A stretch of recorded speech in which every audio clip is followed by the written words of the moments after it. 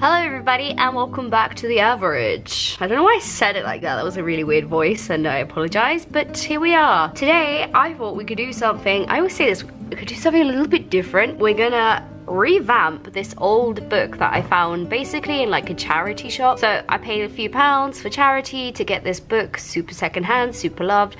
But as you can see, maybe you can't see, it's super scuffed. The cover is like a little bent. The pages are, you know, when it's like pulling up here. The spine is super broken, and there's loads of mildew all over the book. For ages, I wanted to try my hand at kind of rescuing a book instead of just painting over the cover. I am going to be painting over this cover, so disclaimer, all those people who are going to be like, oh my god, I love books so much, they're like my soul. Shut up, get lost. I'm sick of being nice to y'all. We're gonna paint on this book because it's super old and it was gonna go in the bin otherwise, okay? Right, we're over that now. I really like this book. I read it a long time ago and yeah, let's get into it. I wanted to try getting rid of all the mildew, so we're gonna try that and we're gonna try and reshape the book somehow. I'm not sure how, but we're gonna try it. So stay along for the journey or leave. Just leave if it annoys you. Just go. No one's stopping you. Yeah, I've got a lot of sass today. Whatever.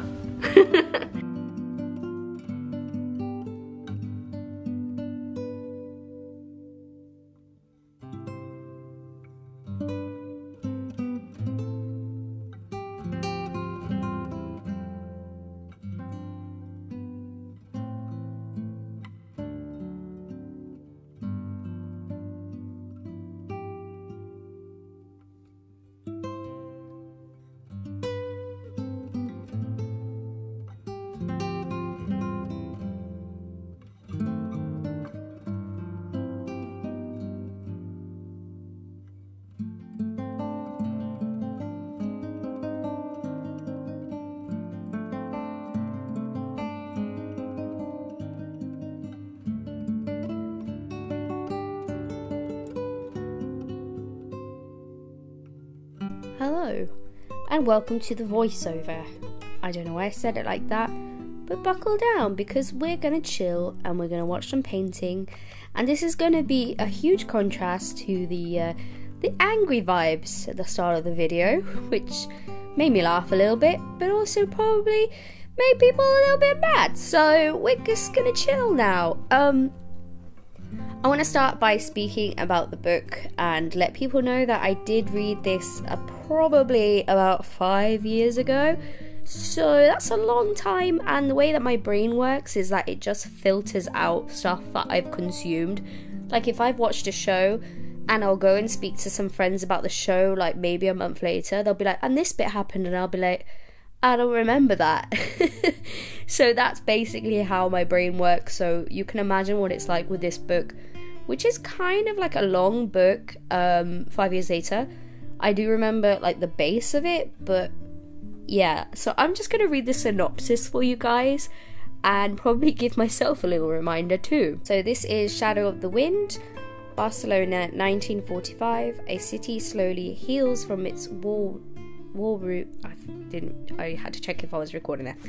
A city slowly heals from its war wounds, and Daniel, an antiquarian book dealer, woo, that's a mouthful, an antiquarian book dealer's son who mourns the loss of his mother finds solace in a mysterious book entitled The Shadow of the Wind. But then he sets out to find the other author's works. He makes a shocking discovery that someone has been systematically destroying every copy of every book the author has written. In fact, Daniel may have the last book in existence. Soon, Daniel's seemingly innocent quest opens the door into one of the Barcelona's darkest secrets, an epic story of murder, madness, and doomed love. Boom, boom, boom. So it's kind of like a gothic piece, I would say, because in the book, it really feels like the way the author describes scenes as if you're there. I visited Barcelona, but obviously I was never there in 1945, unless you think I'm really, really old, which you might. But it was a really good book. I remember really loving the book and wanting to read the second one, but putting it off because they were quite long. And I was in fact just like, oh, I want to read something shorter first. And I think the problem with me is that, like I said, I have the memory of a gnat. So when I need to go and read the next book in a series, I kind of need to remember what happened in the first one. So I probably will need to reread this book if I want to read the second one. Unfortunately, I believe that the author recently died, but I know that he did finish the series. But it's such a shame, like, because he was an epically good writer. Like, the mood and feel that he created in the books was always so brilliant. So let's talk about the book painting a little bit. I went in with some block shapes, basically. I just wanted to block out what I wanted to paint. I found an image of Barcelona, a street, and I wanted to kind of make it look like it was in the 1940s rather than recently. So I wanted to edit out stuff within my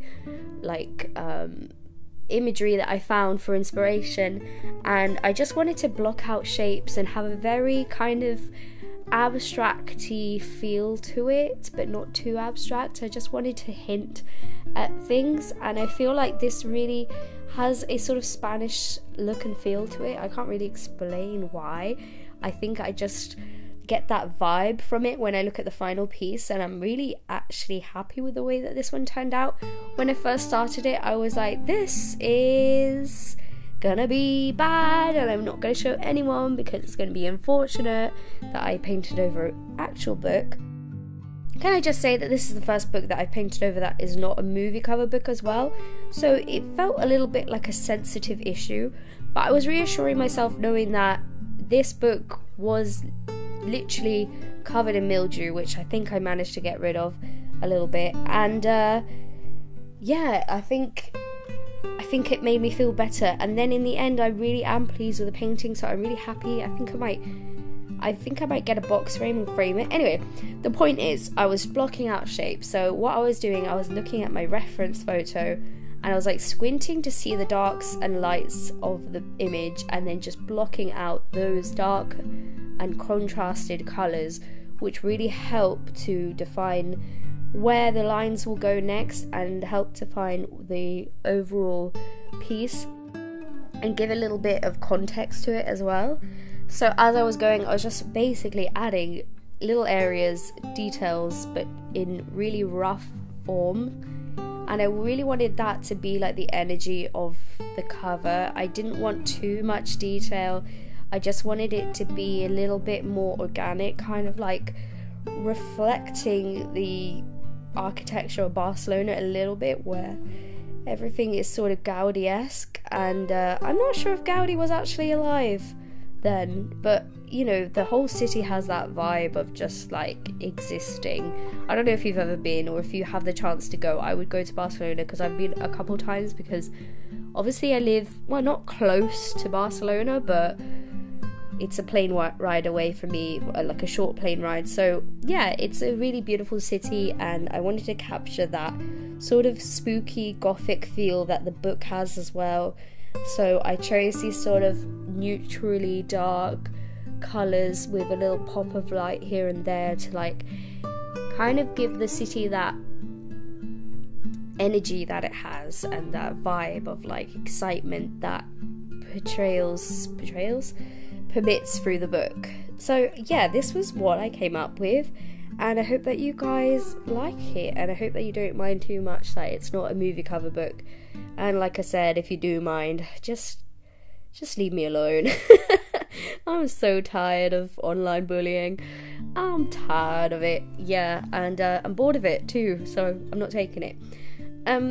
So this was the overall look. I think I've probably said everything I need to say.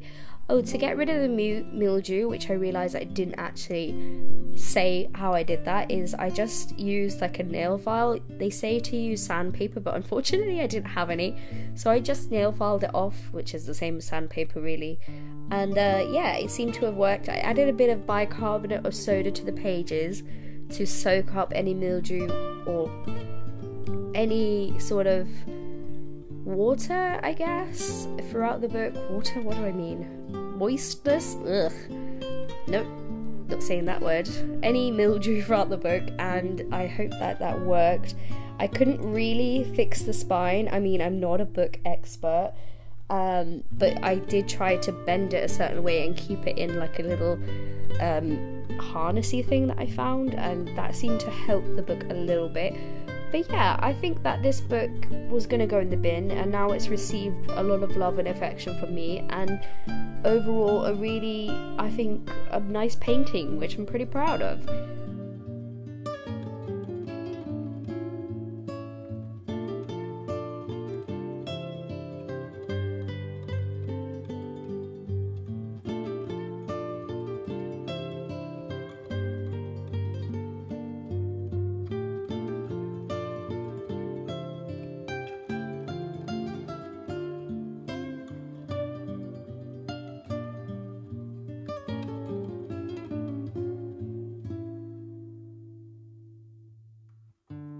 I'm taking off the tape and everything, but then adding a few more details to the book that I decided I want a bit more of that light coming through and a little bit more whimsy to it, so the light is kind of like floating through the air. But yeah, that's the final look and feel of the book, and I hope that you guys enjoyed watching me try to give a bit of revival to this book. Obviously, I am no expert, but I really do like the way that it turned out in the end, and I hope you guys did too. If you did, please give me a thumbs up and comment and all that lovely algorithm-y stuff that really helps. But also thank you to my patrons, and if you guys want to check out my Patreon, it's down below. Thanks again for watching, guys, and I hopefully see you next time. Bye!